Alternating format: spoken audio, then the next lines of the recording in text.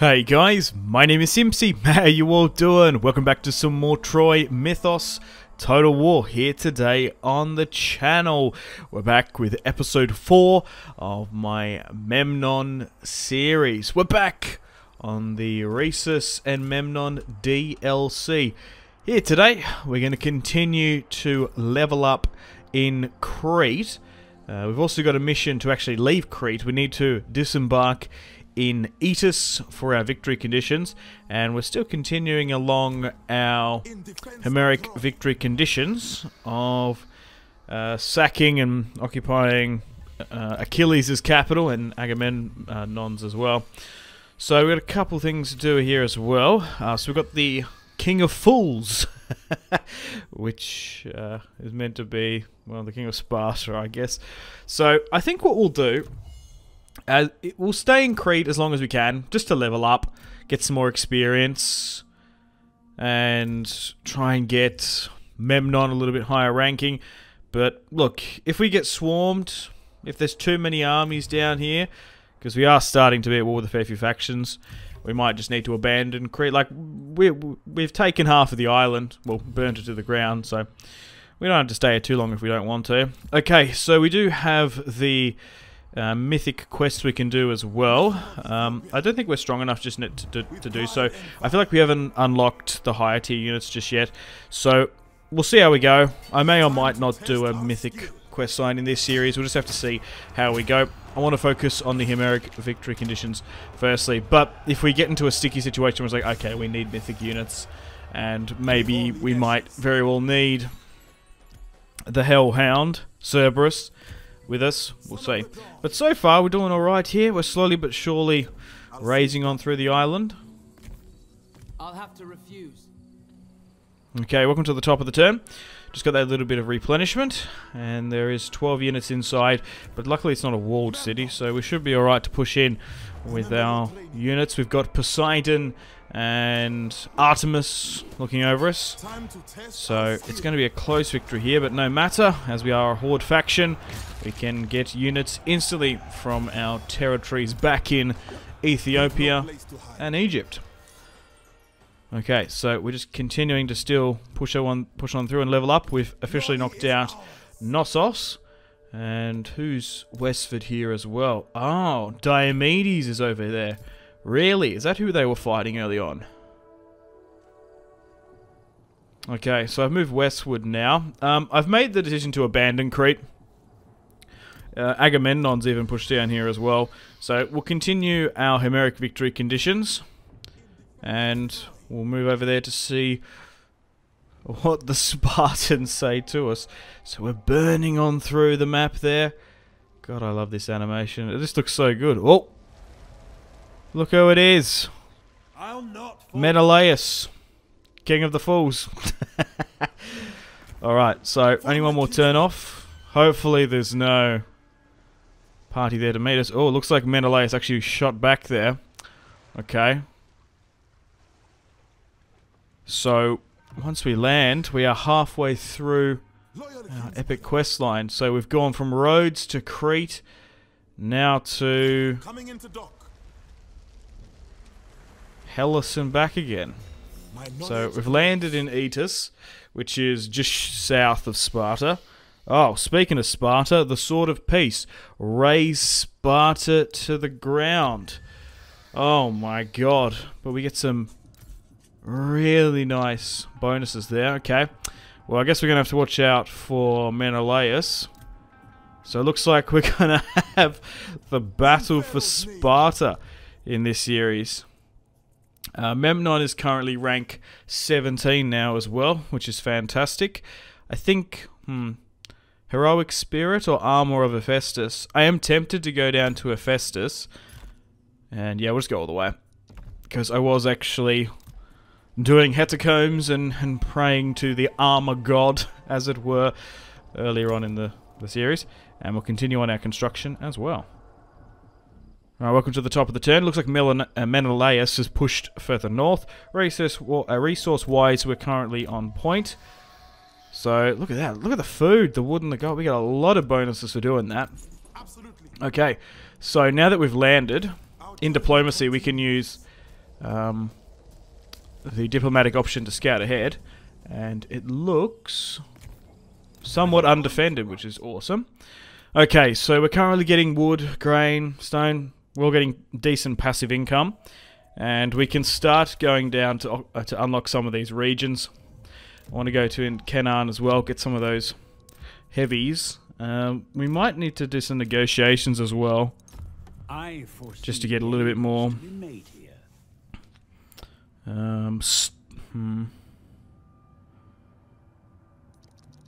Stone, I think, because that's what we're kind of low on. Like, we got a bunch of stuff left over here, so I bet that will do. We'll negotiate with Priam so we can unlock these regions, because they do actually cost a bit. New territory available. Perfect. So it costs a bit of resource to unlock the region, but it only takes one turn. So now, back in the Pharaoh Servants, we can get some Canaan forces, some units from the Levant. Okay. So we can get some heavier axemen as well. We might as well just merge up, and I can just spam one of these weaker Egyptian units. There we go. Now we get some decent axemen in our build. Perfect. We're definitely going to need them for Sparta. Okay, so I guess we keep an eye on Menelaus there. He seems to be just sort of sitting. I was nearly tempted to strike Aetus. However, I think we might as well sort of risk it for the biscuit and go straight for Sparta itself.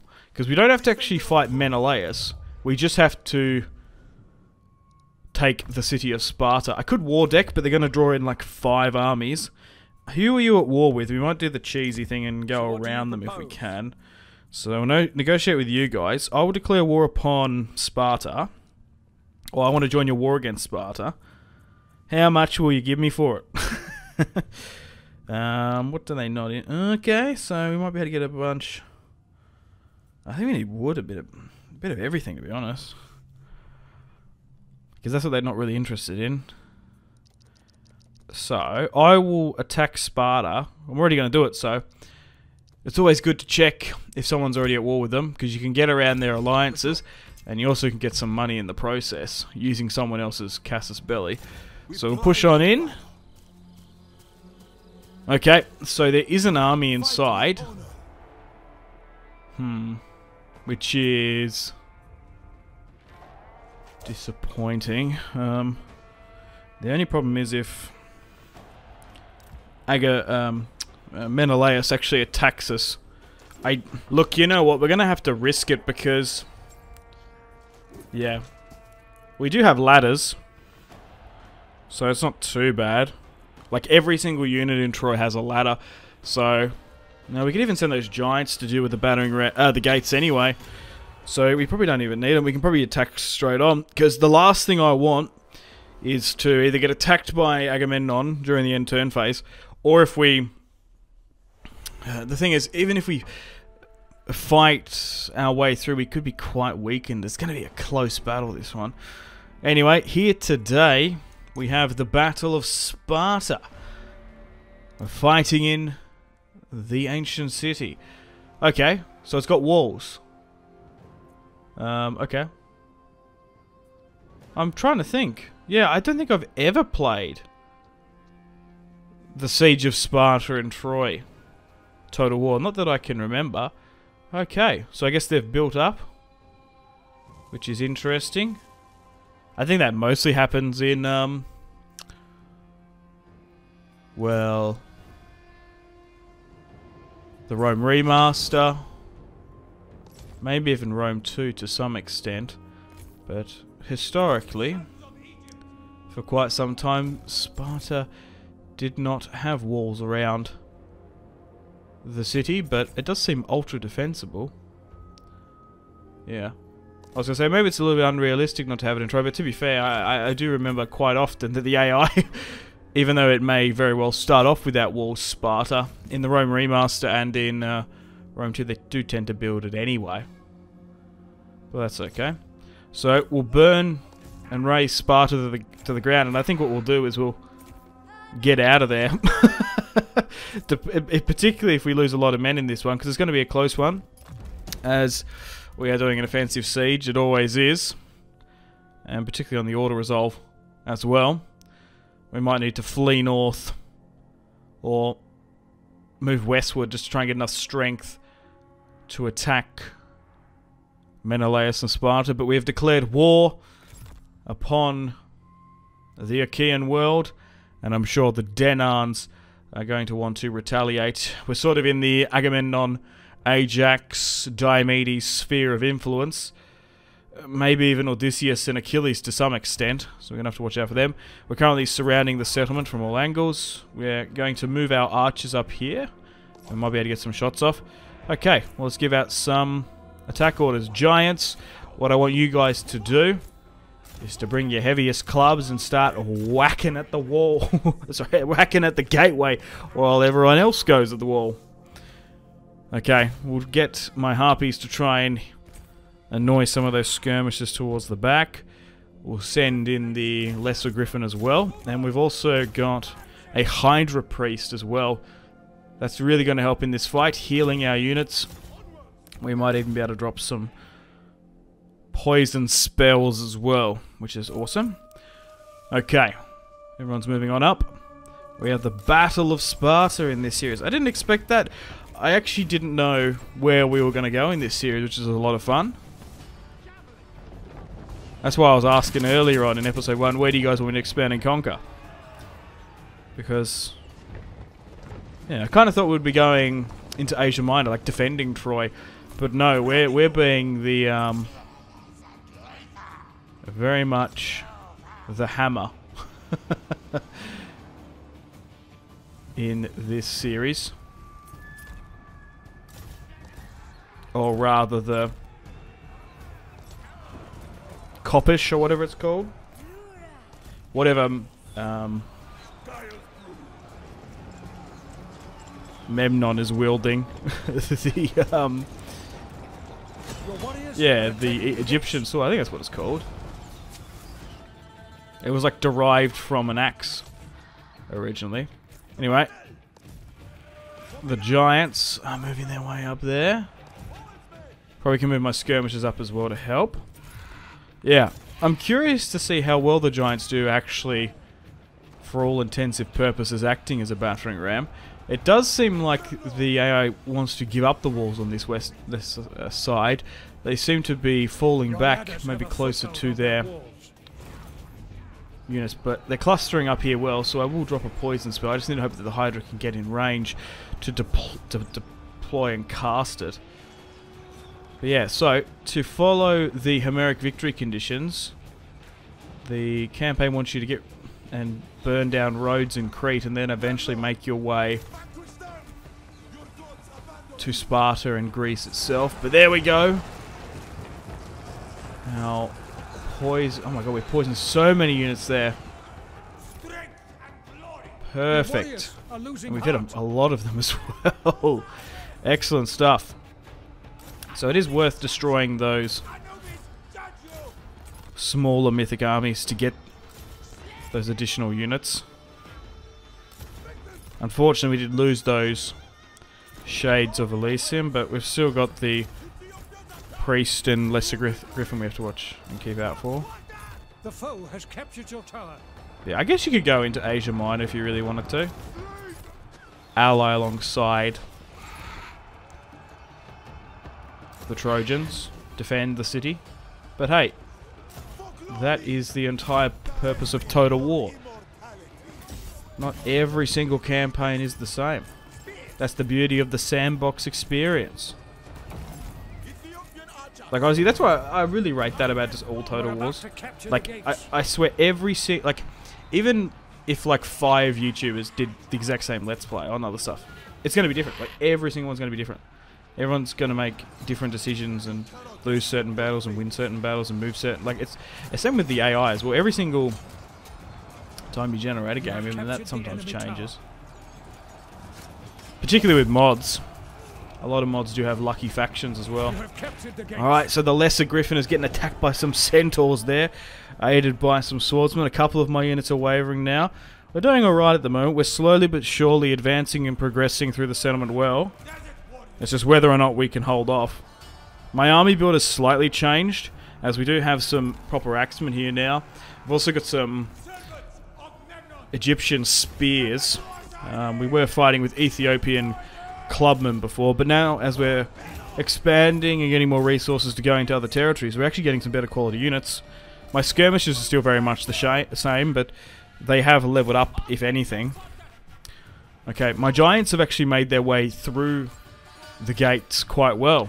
Maybe with giants now in our army build, we probably don't need siege equipment, because we've already got ladders. Have been routed. We don't need battering rams instead. Well, there could be an argument actually for potentially auto resolves in settlements where you just need that little bit extra support. The AI does calculate having siege equipment in. Oh, we're going to poison some horses here. Oh no!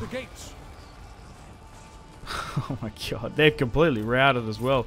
That's perfect. Those centaurs doing some hammer and anvil strikes in the small, narrow city streets of Sparta could be an issue. Particularly if they can get one of their melee units, one of their infantry units to hold down one of mine and just smash on through. But we'll put them down. Like the Melbourne Cup? I don't know. The enemy is trying to capture the gates. Poor horsies. Alright, so what I'm going to do here, as our infantry advance, I'll chuck my skirmishers on the walls. So they're going to be able to, like if we've got the walls here, we're going to be able to protect them up there. And they're going to be able to arc their shots down. Okay. Memnon's now getting stuck into a hero unit. And he's deployed Oresteia as well.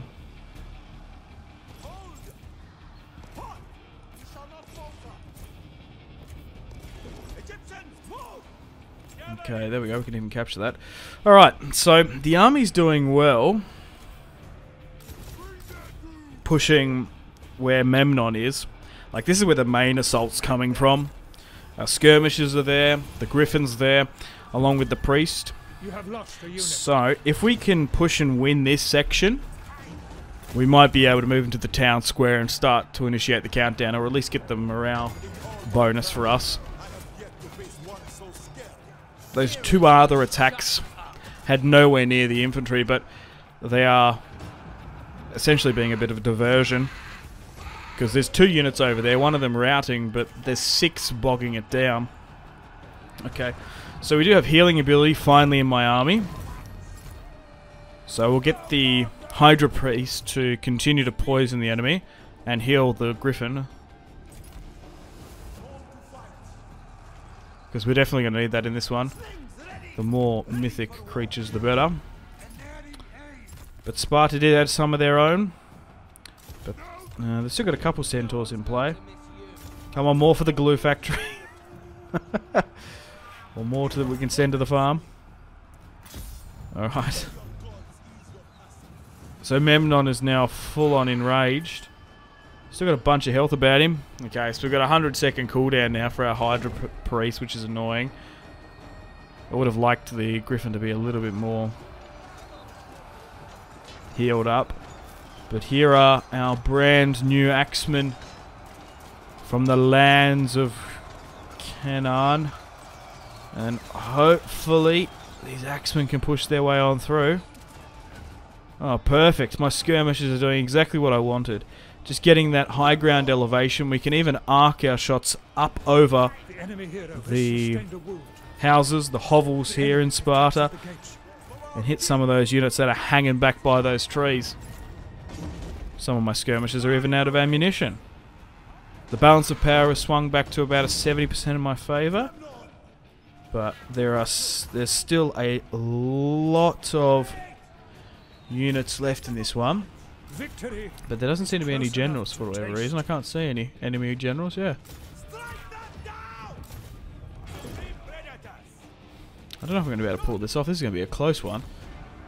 We're not progressing on those other positions. Oh, we actually capitulated pretty much. Yeah, we've got to focus everything on this push.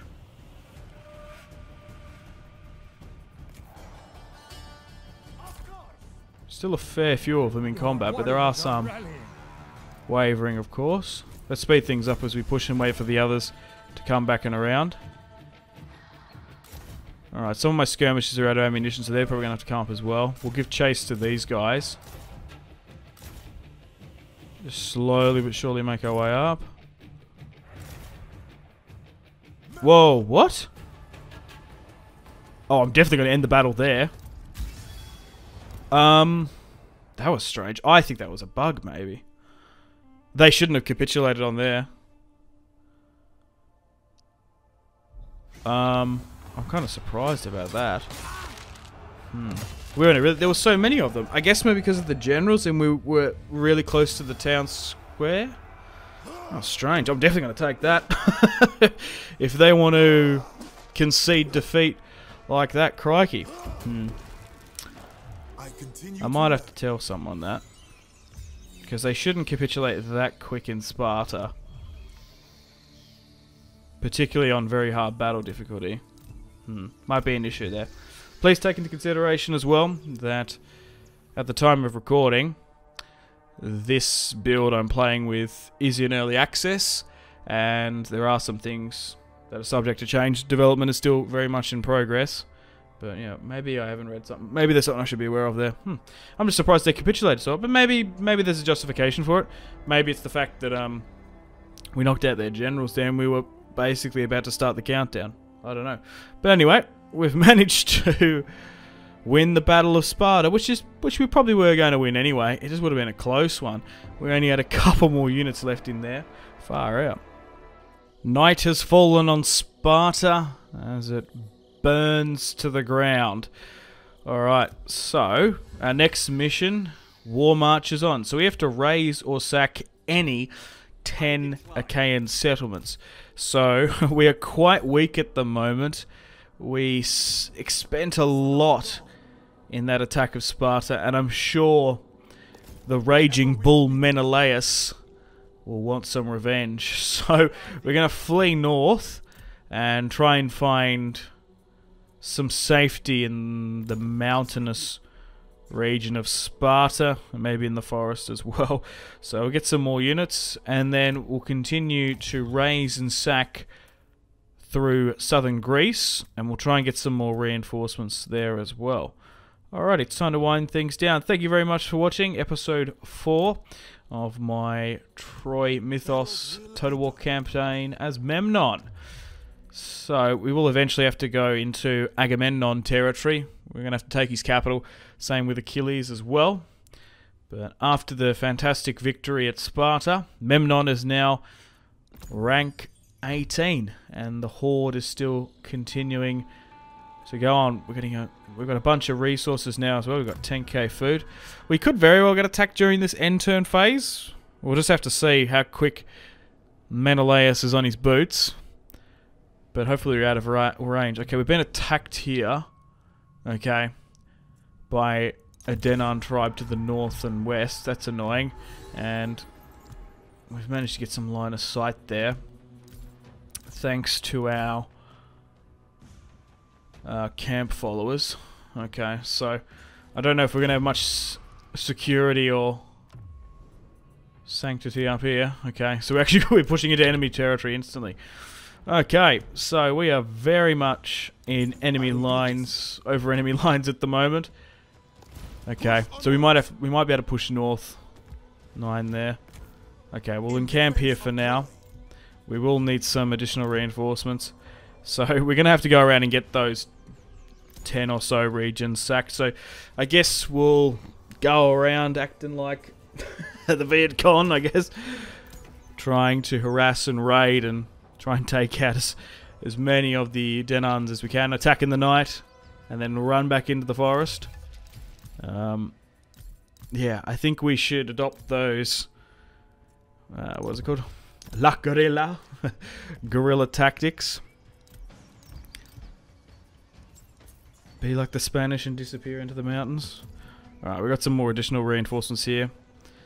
So if we do get attacked, we'll be able to play it if need be. But we'll camp for the night under this centaur settlement in central Greece. Alright, unfortunately it's time to end the video here. Thank you very much for watching. Gotta say a huge thank you to the Creative Assembly for making this video possible.